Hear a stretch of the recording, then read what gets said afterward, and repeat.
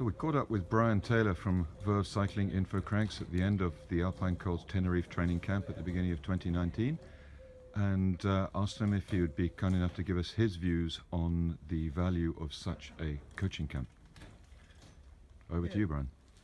Ivan, the thing that I really like about your camps is the coaching aspect. Of course, you can go to a camp anywhere and you do your riding, and riding's so critically important to us all, but the coaching side, what amazes me really is that I know people who've been coming to your camps for years, and they're learning something new every year. Every week, every time they come, they're learning more and more.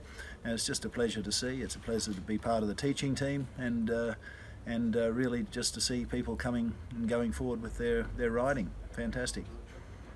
Thanks very much, Bryan. In practical terms, how do you see that coaching really adding value? Well, you get to watch people who don't know how to ride down a hill really well, who even over the course of a week get better. You see people well, this week I saw some people who didn't know how to get off the seat to push up the steeper slopes. They knew they had to do it, but they weren't comfortable to do it. But by the end of the week, they can do it. And they practice these little things. They're taught the little things by your coaches, by me, by you, and they take it on, they do it, and they get better. And when you see them a year later, they're like different people. Great, thank you. And what would be the biggest difference between this type of camp with a real focus on coaching and the other sort of camps you go on a lot where it's perhaps more about the riding?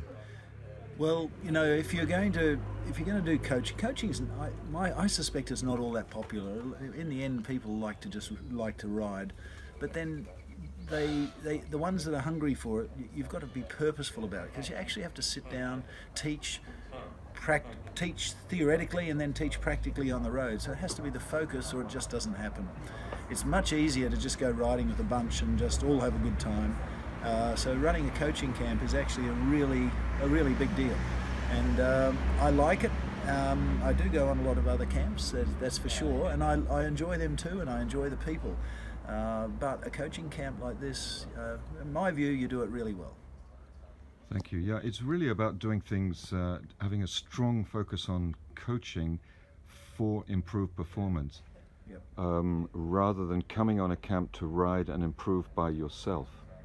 Well, yeah, as you know, I'm right into improvement. That's the whole idea of InfoCrank, really, for the amateur rider. It's to measure stuff so you can do it better. And so I'm really into that. And the reality is, if you're not purposeful about it, it just doesn't happen.